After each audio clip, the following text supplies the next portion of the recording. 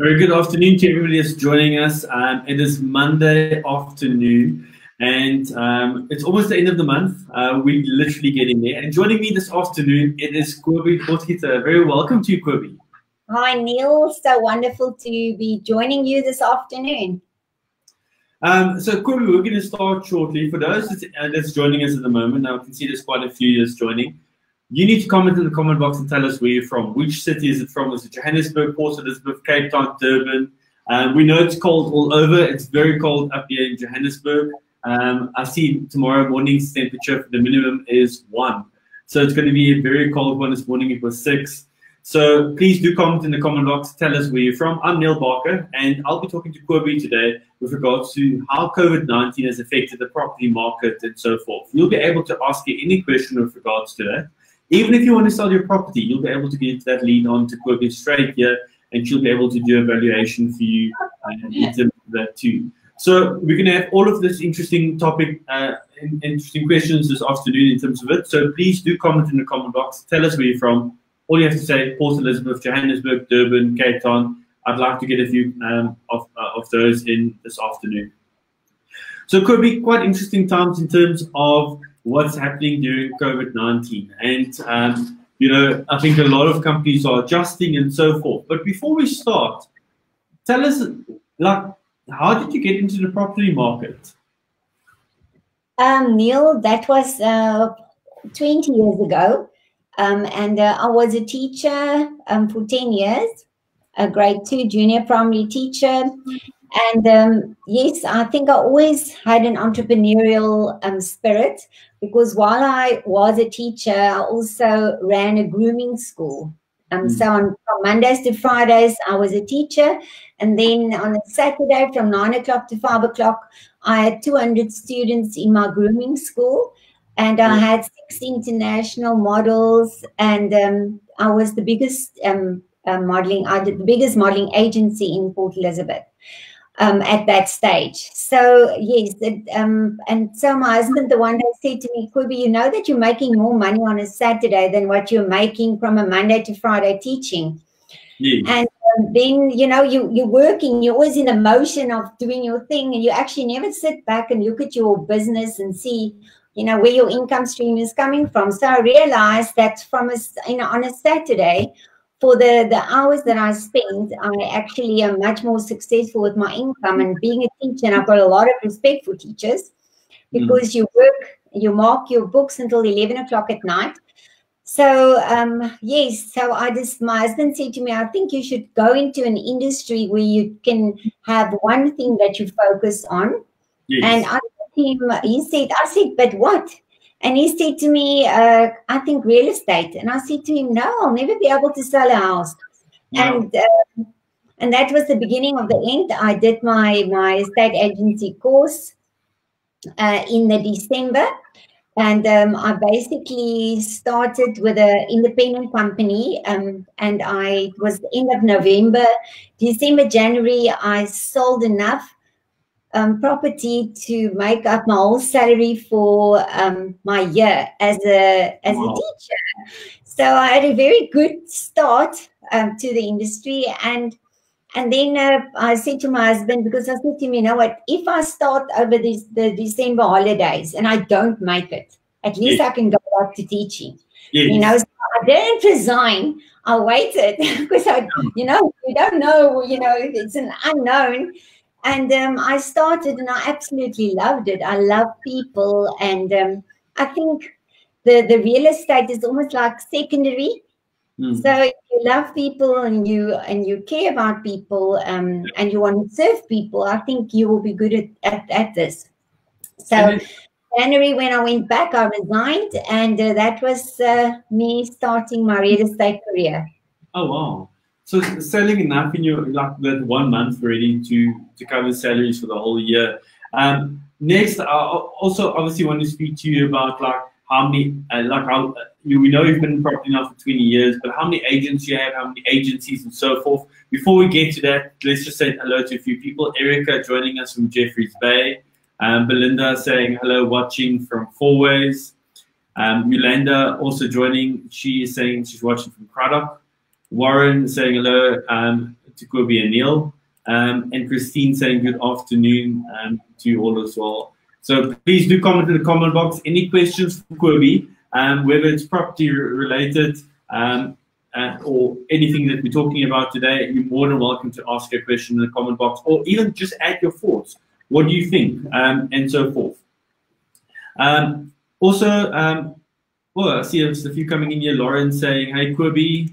Rochelle also saying, hey, Kobie and Neil as well. So, Kobie, 20 years in the business. So, how many agencies, like offices, do you have now, and how many agents?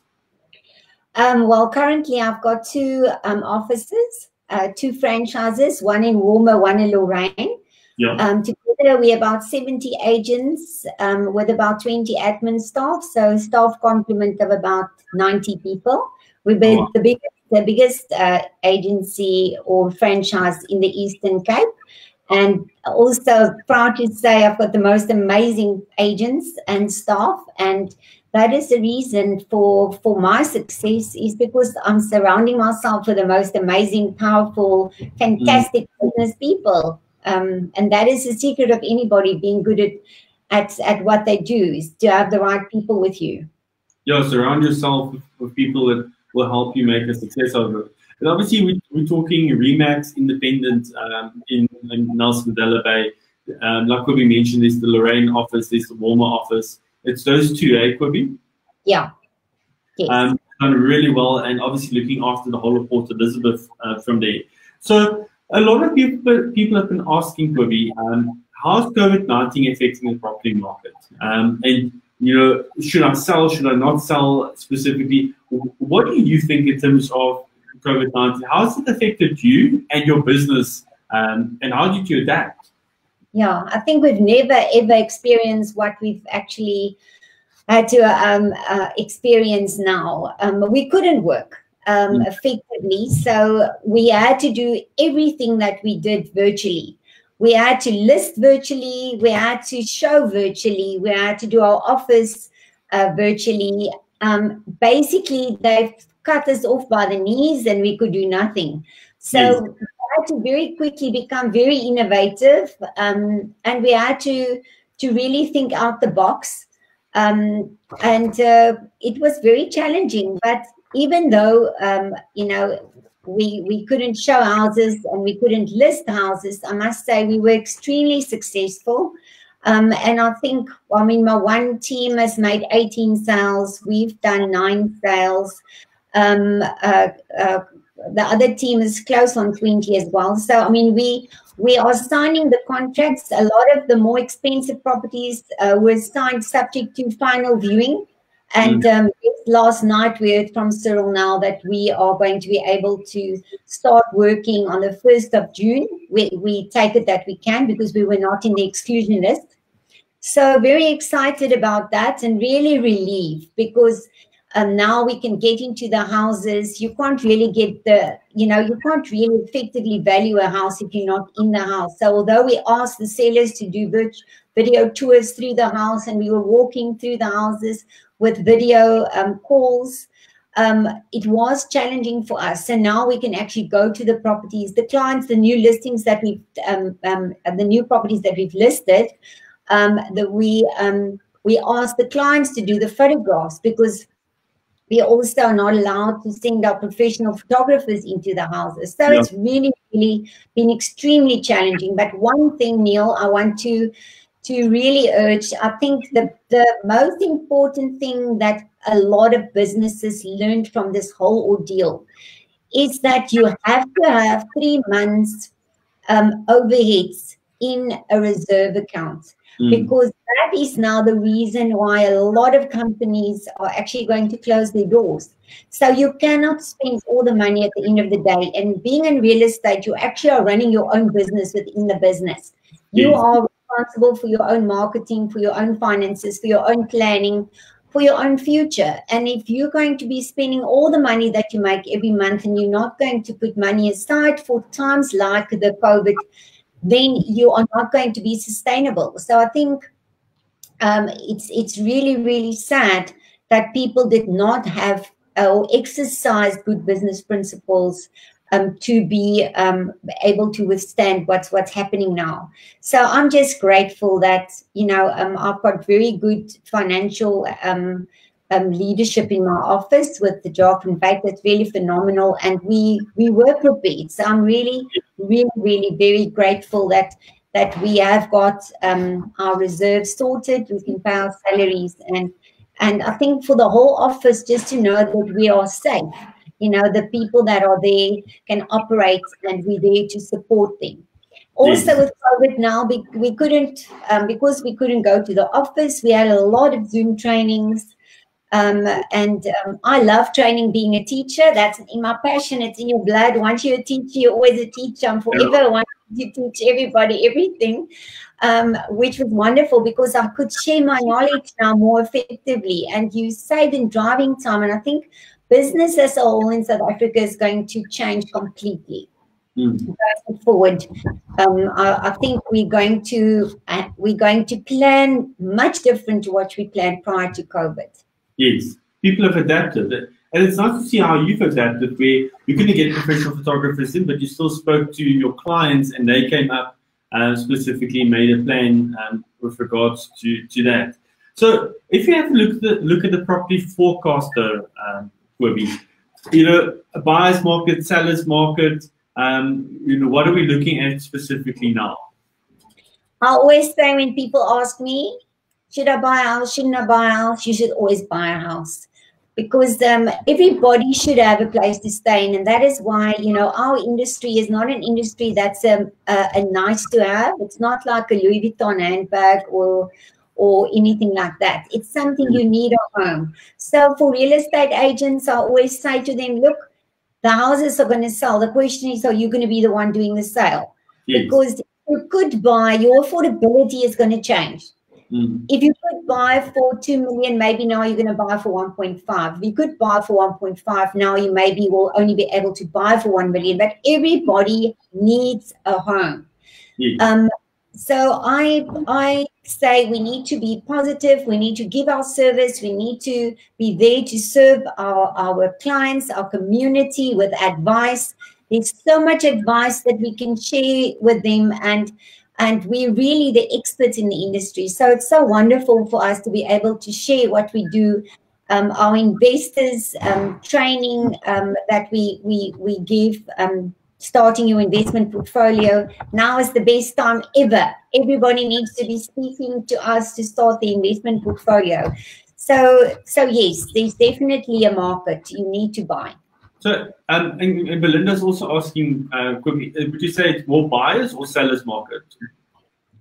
I would say it all depends on where the need is. The demand will determine. In the lower price bracket, we're still getting multiple offers.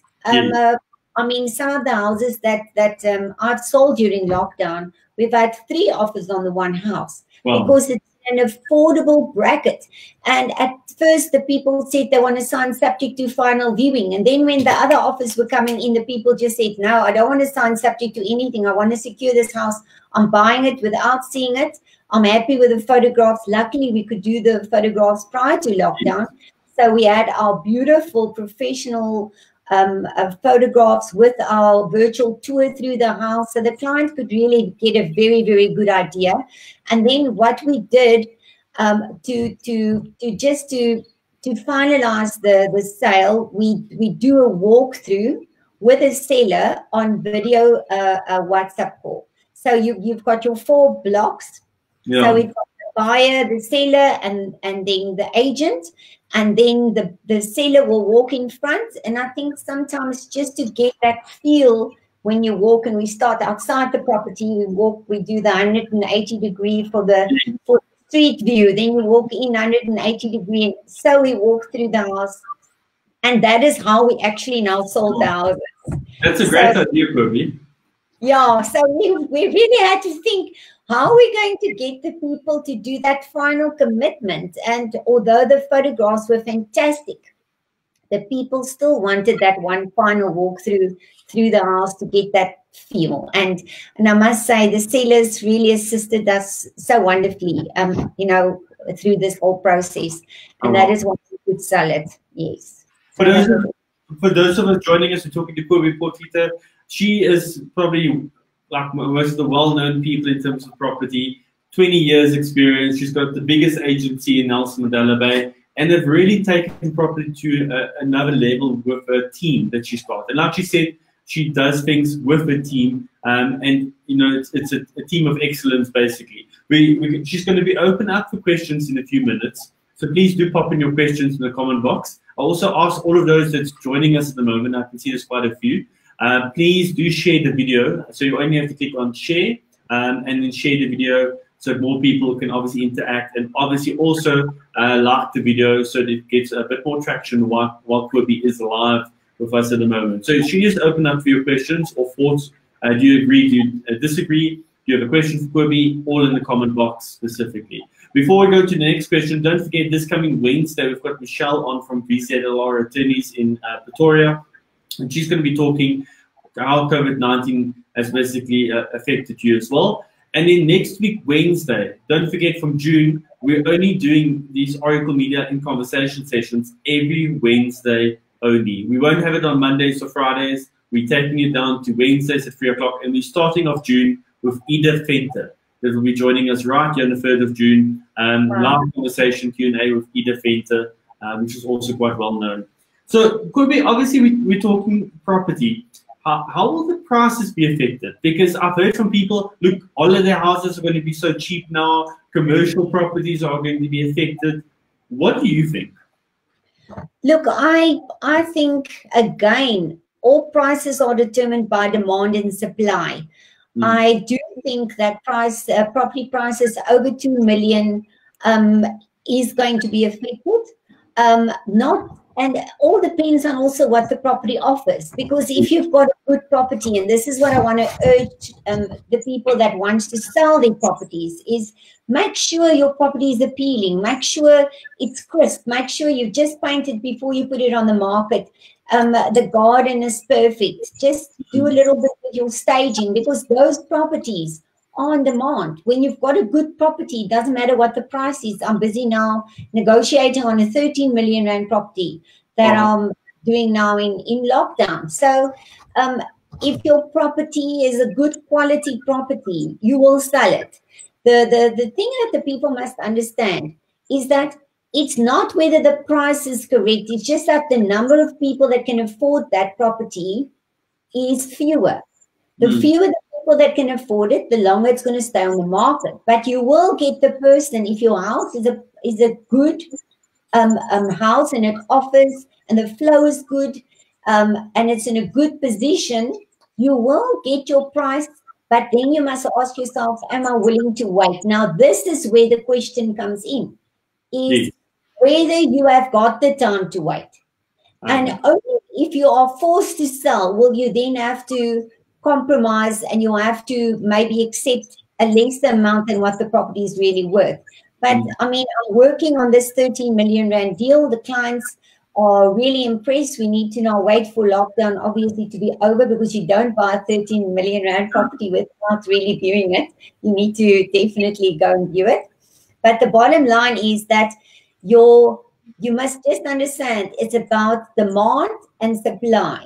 And you must not be in a hurry. That's why I always say, if you've got a property that's worth 3, 4, 5, 6, 7, 8 million, and you are thinking of selling, it's always good to speak to your agent that you've got a relationship with. In this industry, everything is about relationships. You need to feel safe. You need to feel that person is going to have your interest at heart. So I've got a lot of my friends that say to me, Kobie, you know what? If I get my price, I always say to them, what would you accept? Because I give them the value. And then I say, if I get the cash offer tomorrow, what will be the price that you will accept? Then in the back of my mind, I know. And every single house is always on the market for the right price. Yes. So especially the very expensive houses, don't, if you want to move next month, put your house on the market today for 3 million and over. You need to give yourself enough time to sell the very expensive houses, because it's not the value of the house that's going down, it's your time that's becoming less. Yes. And because you don't have time, you're going to compromise in price. So for people that's in financial trouble, so I always say debt, divorce, death, departure. If one of those four things is in the equation for you to decide, okay, I have to now sell, I'm getting divorced, there is where the compromise and price is going to be very, very evident, because the people have to, the time has now made the person having to sell.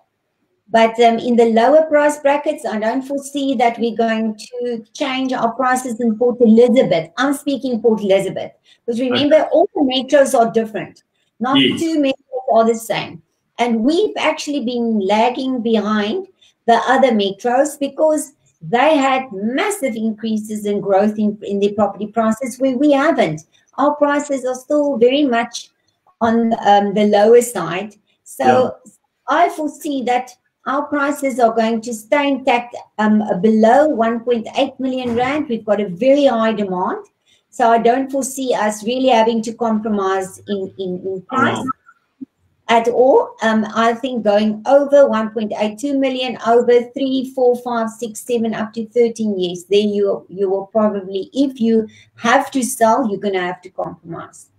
And we're also looking at when you see a property, should you wait and not buy it? You know, I know you've experienced yourself.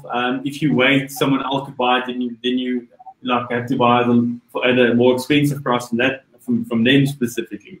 So, what's your advice if you see a property and you like it? Should you go and think about it? And like, if you have to go and think about it, how long? But then you also have the risk of someone else buying it and losing out on the deal. Well, I always say, you know what, I've had people on that come to my show houses. Being in the industry for 20 years, you have some people that just come and visit you at your show houses because you become friends with the people in the community. And then you've got people that come and they visit you at your show house and they love the house. And then they come 2 years later, 3 years later, they still go around to the show house and they said, you know, it could be that house that you had that time. That's the one I should have bought. I said to you, yes. And the other one you should have bought was that one that you didn't. So I always say, if the house speaks to you, the price is right, don't put it off. Because a good property doesn't come around every day. And if you tick the boxes, I'm very much a boxy person. If you tick the boxes, and it offers what you want. The elevation is right. It faces north. If you want a nice warm home, if it's in a good position, a good area, I would say kneel, sign for it, and take it. There's of course a very big difference between buying an investment property and buying a private primary residence. Yes. Your primary residence is where you can get that feeling in your stomach. That's where you want to raise your family and you want to stay there for 10 years, maybe 15, 20. Like I'm in my house for 23 years. Yeah. And I don't want to ever sell it. I love my house, my home. But if you buy an investment property, it's just a cold, calculated decision. It's totally different. And it's now the time to buy your investment properties because of the interest rate being so low. No, definitely. I'm going to get to the interest rate now as well. For those joining at the moment, thank you so much for joining our session of Kobie Potgieter. We're talking property, how property sector has been affected. Kobie, for those who don't know, obviously owns the biggest agency in Nelson Mandela Bay, which is Remax Independent, with about 70 odd agents looking after Nelson Mandela Bay. For those who've got questions for Kobie, please do so and comment in the comment box and tell us what your questions are, and she'll be able to answer those as well. And don't forget, this coming Wednesday, we've got Michelle talking law, specifically around COVID-19. And then next week, Wednesday, the 3rd of June, we have Edith Fenter joining us right here at 3 o'clock on the Oracle Media Facebook page. For those joining as well, don't forget, please do share the video while it is live, or do like it so that you can get a bit more traction while we are live and more people can interact with us in terms of it. It is open for your comments in the comment section. So we're talking interest rates now, Kobie. Interest rates are really low, and you're seeing car deals coming up, and where people are saying, buy this car, it's only going to cost you this. I've seen with property before, it used to be if you buy for 1 million, your loan is normally 10,000 rand. Now it's a lot lower. So is this the time to buy? And do you need to look at the flexible interest rate, or do you need to look at a fixed interest rate? Well, I always am very much in favor of never fixing your interest rate. Okay. Reason being, whenever you fix your interest rate, they always fix it at least 2% to 1.5% over what the current interest rate is. So, Yes. and we don't know whether the interest rates are going to drop even further. I think it is. I think the interest rates are going to drop. I mean, we just dropped another 50% basis points, and they foresee it to drop even further. So you almost always read the economy and speak to your banker to give you advice. But at the end of the day, the banks are there to make money out of you. So my advice is rather take the difference between what your interest rate would have been if you fixed it, put it aside, or pay that capital off against your pay that money off against your capital and not the interest, because obviously there's always two components when you take your bond. Make sure you speak to your banker and make sure that that capital that you put in goes off against your capital and not the interest. They don't always tell you that, so make sure you sort that out with your bank. Am I correct in saying it's about R1,000 per million, sorry, R1,000 per percentage? If you look at a R1,000,000 loan on ours, am I working it out correctly, or? Look, it's R1,000. It used to be, and on a 10% interest rate, it's about R1,000 for every 100,000 rand. Yes. So if you work that out, if it's R1,000 for 100,000 rand, and we now are paying the latest interest rate, or the interest rate, current interest rate is 7.25. Wow. And I just sold a house for 3.5 million rand, and the client's interest rate from the bank came in at 1.8 under prime, which was phenomenal. So their interest rate, I think it's now 5.9. So if you work it out that you're going to pay approximately 590, say 600 rand or 6,000 rand for every 100,000 rand, it's really, really good. So, and if you buy an investment, if you buy a property as an investment, you're going to be renting it out, your yield is going to be phenomenal, because your payment on your bond is going to be so much less. So I definitely cannot urge the people enough that if you've always wanted to invest in property and get into the and start your investment property portfolio, now is the time to do it. And you know, I have a one-on-one, and I can help you and set it up. We choose the entities that you're buying it in, how you structure it, etc., etc. So all my Remax agents that work for me are able to do that. So yeah, I would definitely say it's now the right time to invest in property. Then we also heard that you couldn't move houses specifically. So if I had sold it now, I can't move. How is that going to change going forward? If I've sold my house, when can I move into the new house, and when can the buyers move into my house? Yeah, that was very challenging. One of our headaches when we couldn't work, because when it was lockdown 5, only the essential services people could move around. Then when it moved to level 4, which we are in now, the clients the people that bought houses could move, but we couldn't be there to do the ingoing and the inspections or the key handovers, and also with rentals it was the same thing. So we got that sorted out. But if you can prove with your offer to purchase and the letter from the attorney that you bought a house and you need to move in, you just get your permit from the police station and you could move. So from level 4, people could move. So it's really phenomenal that that problem has been sorted, and we managed to get certificates and to get ourselves registered as essential services. And I must commend, this was all done in Port Elizabeth.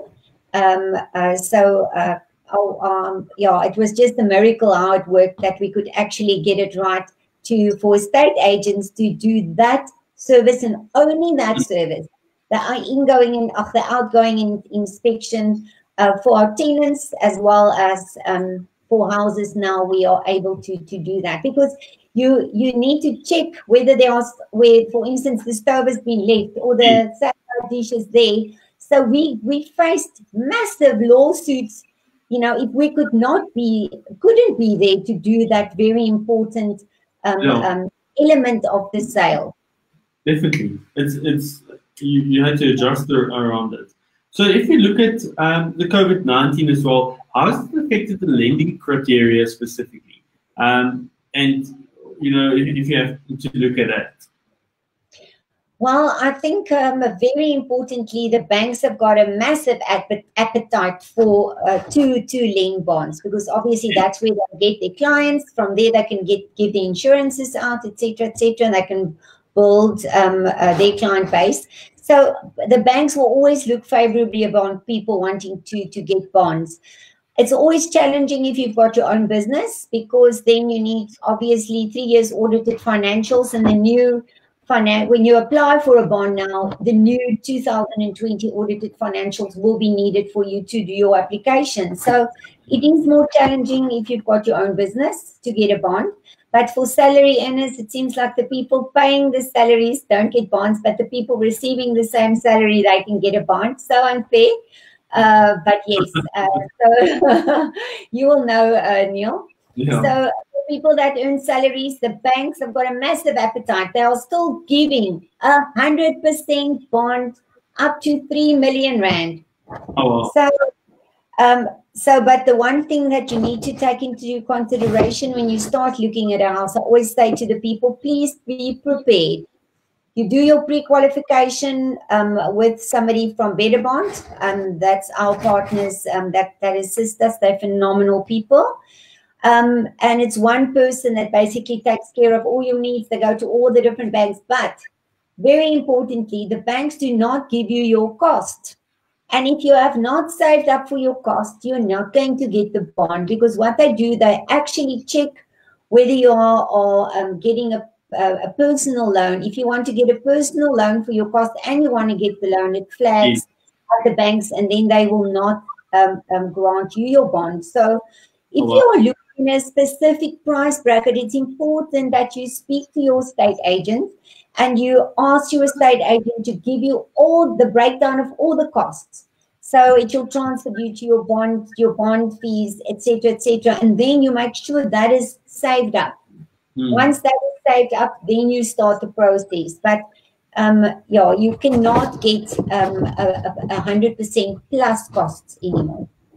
Someone's also asking here, if I had applied for assistance from the bank on a loan holiday, how would that affect me if I want to sell my house now and buy another house? Do you think that will affect the credit record in any way?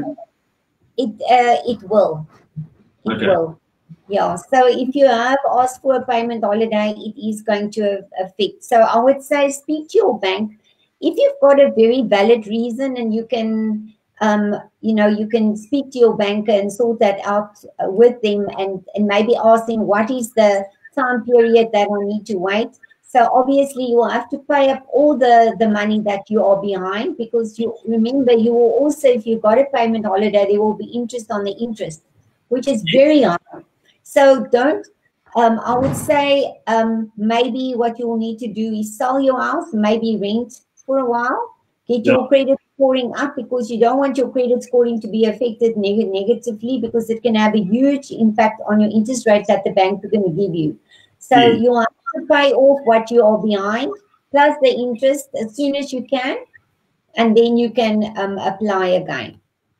And that will be the way forward in terms of that specifically. So, Kobie, anybody that wants to get a hold of you and ask you any questions for your team about property, how can I get a hold of you? They can just Google Remax Independent Properties, and they can choose any of my wonderful agents on there, or all our contact details are on there, and we can assist you in all your property needs. And the estate agent, if there's anything that you want to know about, how we train, what we do, how we do it, you're also welcome to contact me. It's always better to just WhatsApp me, and then I'll come back to you because we're always fully booked. So just send a WhatsApp and I'll come back to you as soon as I've got a little bit of free time. Awesome. Lindy also saying here, during this time, it's heartening to hear that banks still have faith in SA's economic future and awarding mortgage bonds. Lydia also saying, explain how exciting, trusting to open up the industry on Monday, and how will it be operating specifically? So that's also a good question. You're obviously opening on level 3. Is there adjustments you've had to make to be able to operate? Thank you for that question, Lydia.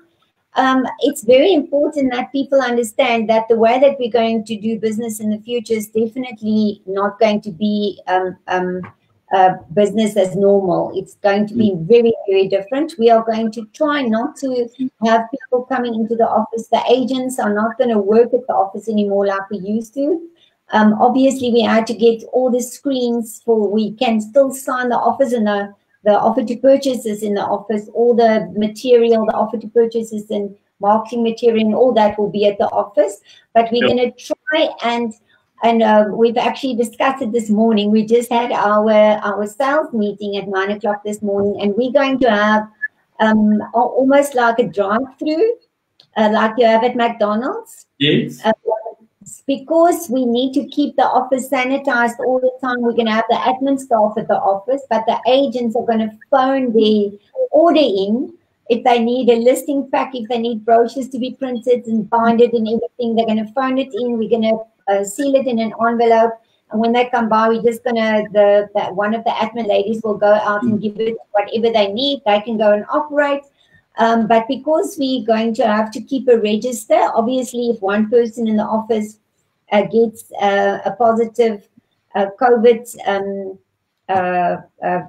outcome on their testing, then the whole office will have to shut down, and everybody that was in contact with that person will then have to go basically into isolation for two weeks.